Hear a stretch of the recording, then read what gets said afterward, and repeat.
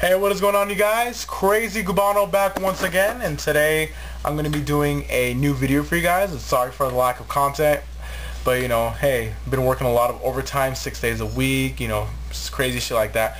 But I'm here back again with a new video, and today's going to be a part 2. It's going to be a two-part video of my PS2 collection. I got a lot of games, definitely something good to talk about each game, so that's why I'm going to make a two-part video, and I want to give a special thanks to collinandbri for making this video happen. She actually submitted the request, and unfortunately I do apologize. It took a long time for me to make this video, but I'm making it. Better late than never. So definitely check her out, you guys. I will leave the link on the bottom below. She does video game system reviews and also reviews of different flavors of Monster energy drinks, because she's a really big fan of that, and a bunch of other cool stuff like that. So definitely check her out, you guys, if you do have the chance. And I just wanted to also make a little update video before I do the collection. So if you guys know, hey, what's going on with your debt? I want to say I'm like 80% done with my debt. I just have to pay off one bank or so, and then from there just pay off my credit cards and stuff. But I mean, other than that, I'm able to pay the bills, the mortgage, and everything like that. Also helping out the mama. But been working a lot of overtime. 6 days a week, sometimes 7 days a week. Only like one day to relax. Sometimes no days. Just really trying to get that money to really get out of that debt sooner. And also, I'm saving up for a really big pickup that I'm working on. I'm trying to.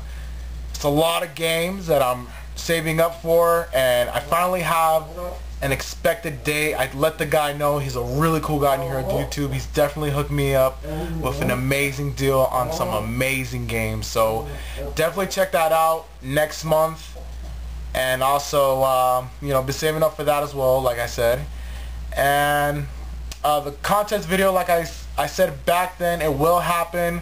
But I guess I kind of announced it too soon. I really didn't foresee the events that was going to happen with me and my family financially. So with stuff like that, I had to sell a lot of games. If you guys knew, I sold some things to people. I also sold some things to friends outside of YouTube, work buddies or outside friends, skateboarding friends. I had to sell a lot of things. Things were going really bad at a point. Like in April, things went really rough. So, unfortunately, I had to sell some stuff, including the prize stuff. But don't you worry, guys. I will rebuy those on eBay. I will rebuy the stuff in the original box. And last time I checked, I had 574 subscribers. So once I hit 600 subscribers, I will make a contest video, guarantee. No bullshit. I'm going to bring you guys the real stuff. Once I reach 600 subs, I will make the contest video. And the stuff that I did sell that was supposed to be part of the contest, I will rebuy it from eBay and put them off as contest prizes. And also, once I reach 600, it'll probably give me enough time to get more stuff if I do come across more stuff in the wild to put as a contest prizes. So that'll give me more time to see what stuff I really want to put for the contest. So once I reach 600 subs, that's when you guys will definitely be expecting a contest video.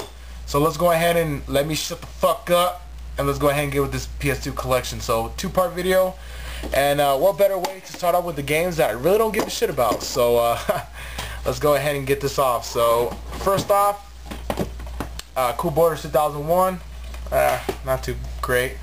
Evil Dead Regeneration. Most of these games I actually got from a friend of mine who sold me a bunch of his collection for a really good price back then. So all these games didn't really care for.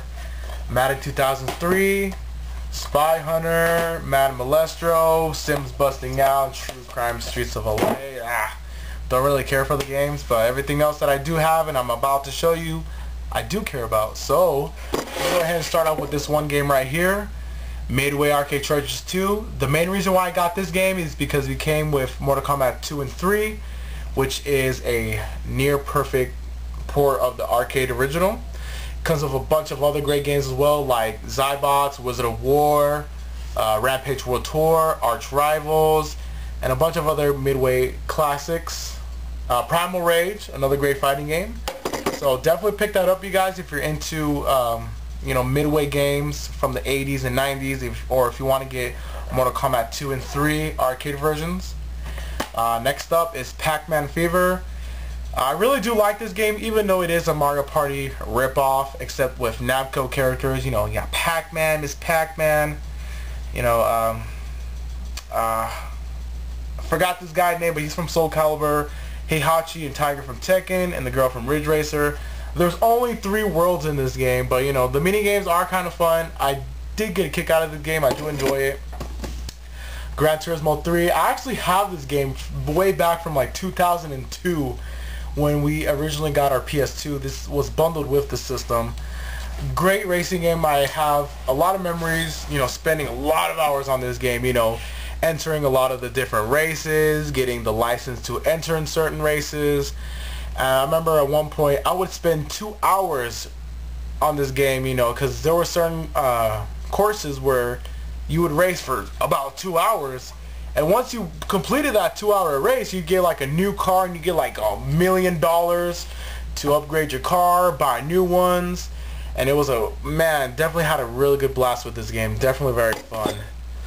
Here's another game don't really care about. I forgot to add that to the list. Spyro Into the Dragonfly. I don't know. I'm not really into the Spyro games. DDR Max. I got this game because I'm starting to get into DDR games. It's very good to to lose weight for cardio. I've actually been playing this a lot. Got me slimming down a few pounds. So definitely got to have this to thank. Gauntlet Dark Legacy. Man, this is an amazing game. If you guys haven't checked this out, if you guys played Gauntlet Legends, this is a big improvement over Gauntlet Legends. 4 more worlds, with a total of 8 worlds, unlike Gauntlet Legends only give you 4, plus the secret world like the battlefield.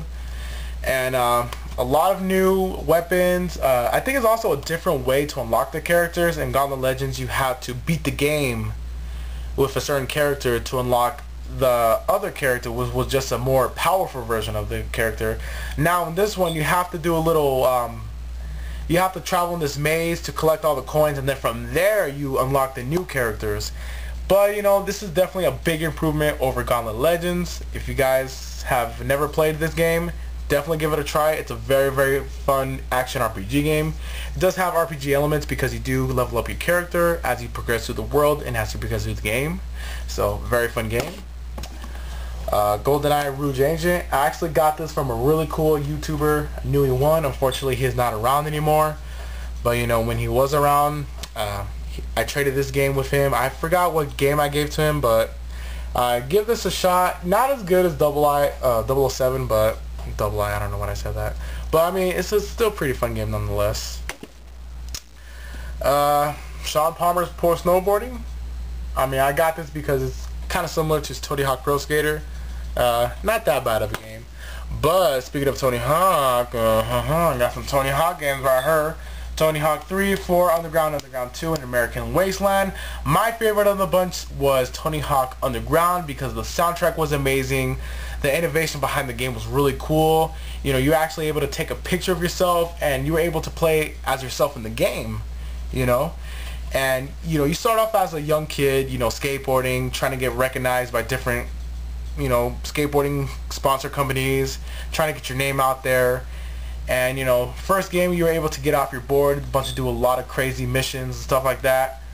Definitely gotta love the Tony Hawk games. I am a skater myself, so definitely gotta appreciate those games. Next up, Sonic Mega Collection Plus, which comes with 7 games from Sonic for the Genesis, plus 6 Game Gear titles and a bunch of bonus secrets and stuff like that. You're actually able to look at the manuals of every Genesis game. I don't know about the Game Gear games, but the Genesis game you were able to look at the manuals, the original manuals from the Genesis games. So that was definitely a really cool aspect, and a bunch of different artwork from the games. So that was definitely really cool. Next up, we got the Onimusha series. Definitely a great series from Capcom. You can definitely pick up these games for very, very cheap prices at GameStop or at your local game store. Games that I do definitely have to recommend to you guys. Onimusha 2. It's about this guy named Jubei, where he's trying to get revenge on the people who messed up completely destroyed his village, causing a lot of lives lost, killing a lot of people, and it's up to you to find out who did it and to kill them. So you also come across a lot of cool characters along the way.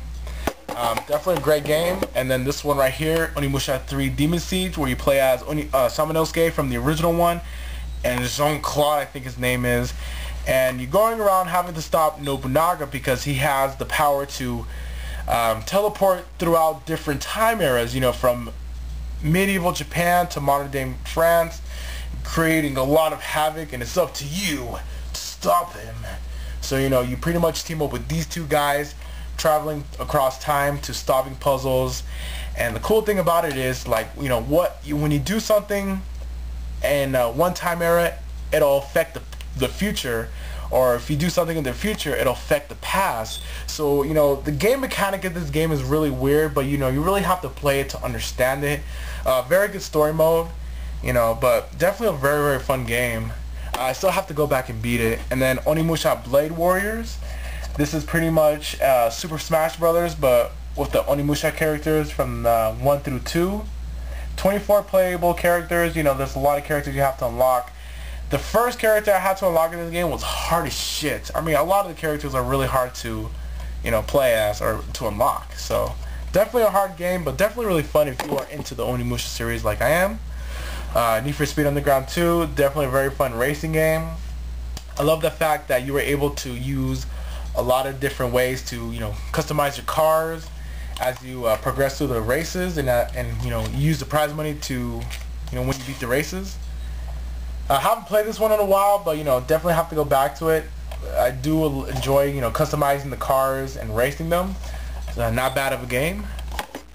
Simpsons Road Rage. See this one right here.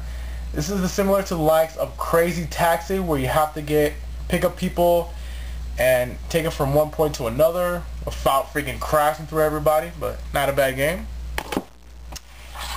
And last game for this part. Oh shit. Alright, so last game for this part 1 is The Warriors, based off the 1979 classic, where you are known as the Warriors, and your gang is wrongly accused of killing a supreme leader. And you got to prove your innocence, and also going to the different hoods around New York to battle your way, to make sure none of the gangs mess with you or none of that stuff. Completing a lot of crazy missions, and mostly just beating the living crap out of people. So definitely a very fun game if you haven't checked it out. So yeah guys, that was part 1 of a little update and PS2 collection. Like I said, special thanks to collinandbri. Check out for part 2 coming very soon.